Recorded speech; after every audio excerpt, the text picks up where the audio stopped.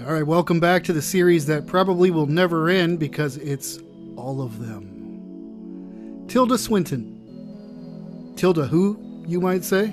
Well, that's me with most of these folks, but to some, they're like, no way, Tilda too? She won the Academy Award for Best Supporting Actress for her performance in the 2007 film Michael Clayton. Anyway, is Tilda in the club? Well, here she is doing a little bit of one-eyed symbolism, and then when we look down a little further, that is what you would call covertly throwing up the sign of a master of the second veil, or the hidden hand of a Freemason. And people sometimes ask, are women Freemasons too? Yes. Order of the Eastern Star. Here's Tilda doing a little creepy one-eyed symbolism on the cover of Vogue. Here's a little bit more one-eyed symbolism for another photo shoot.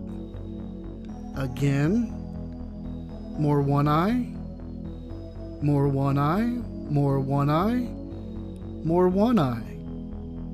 And she's breaking up the monotony now with a little vow of silence, also known as, symbolized by Harpocrates, the statues that you would see out of the temples of Isis and Serapis. Of the child Horus. It's the Greco-Roman version of Horus. Here she is doing more one-eyed symbolism. That's what they're doing when they do these winks at the cameras, just so you know. Here she is doing something that I call the chalice pose. And you see them all doing this, sometimes in very sort of bizarre ways. Here's Tilda again doing a much clearer example of the sign of a master of the second veil, of a Freemason, the hidden hand.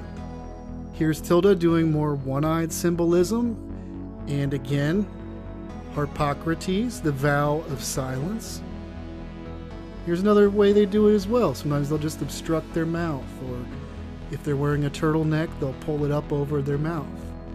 And then finally, this is for a movie she was in called Orlando, and you will note the Masonic checkerboard theme, which you'll see in a lot of these videos as we go forward.